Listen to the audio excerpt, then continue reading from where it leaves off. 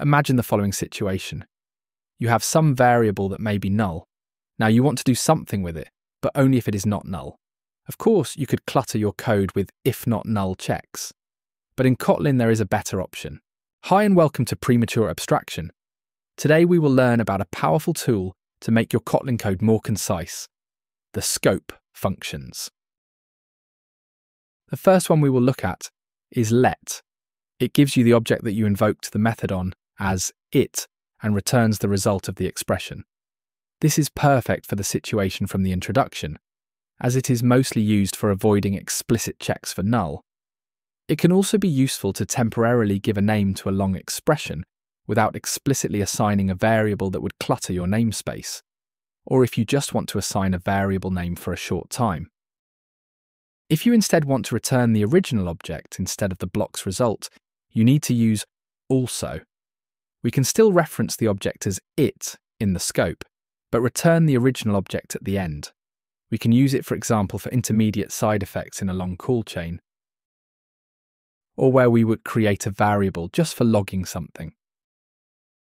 Sometimes it can be a bit annoying to have to reference it all the time.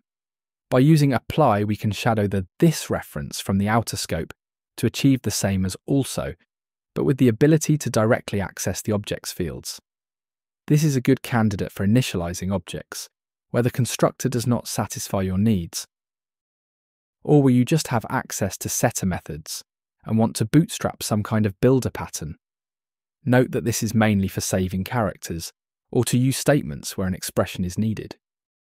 Also here, if you want to return the function result instead of the original object, there is the run method. You can access the context object with this, and it will return the result of the lambda. An example for when this is helpful is when you want to configure an object and then return a result. There are also two more honourable mentions. First, instead of calling run on an object, you can also use the with function with the object as receiver argument. And you can use run also as a standalone call, just to open a new scope. Let's do a small recap.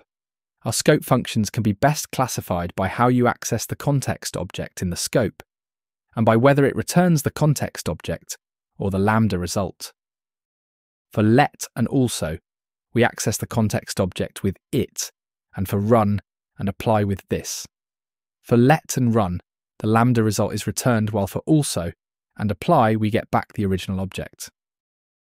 Now on the web, there is some debate on whether these scope functions just make the code more complicated.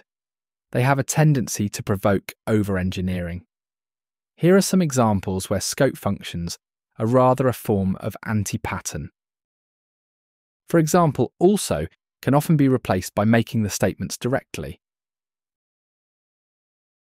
This is also something I've seen in production code, which can obviously just be simplified.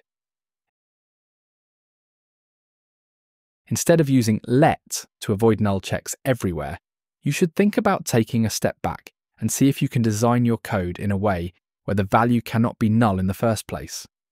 This then leads to safer and more concise code. Using apply when you have the builder pattern available is just unnecessary and leads to unstandardized code.